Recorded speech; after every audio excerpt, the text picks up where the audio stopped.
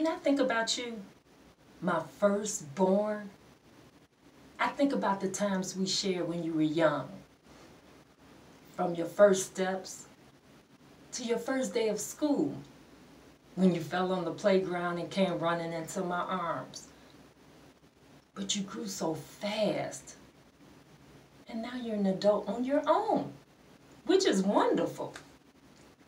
Your dad and I, we are so proud of you. We just think it would be nice if you lived closer. That way we can see you all the time. And it would be easier for us to keep up to date with your personal life. Since it seems as though you don't have time to call. And if you ever do have kids, I can come over every day to help you.